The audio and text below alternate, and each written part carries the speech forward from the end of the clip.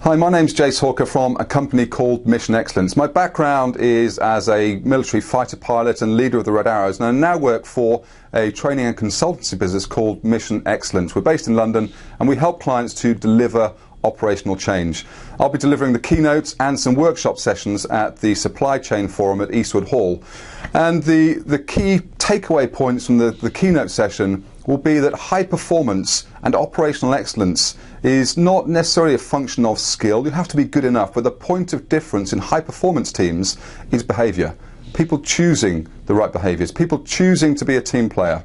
I'll also talk about some of the processes that drive our performance, in particular debriefing as the most powerful tool for accelerating learning, and our attitude towards planning, and in particular contingency planning, such that we make the high pressure decisions in the low pressure environment.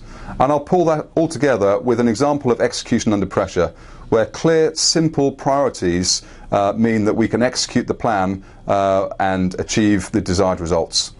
In the workshop sessions, I'll be focusing on how objectivity and reducing defensiveness in potentially confrontational situations allows teams, organisations to learn for the greater good, such that continuous learning isn't just something that people desire and something that they aim for, such that continuous learning, sharing best practice and knowledge management throughout the organisation is actually a reality. I hope you can join us at the supply chain event at Eastwood Hall. I look forward to talking to you all about high performance, operational excellence and how that's relevant to you within your organisation.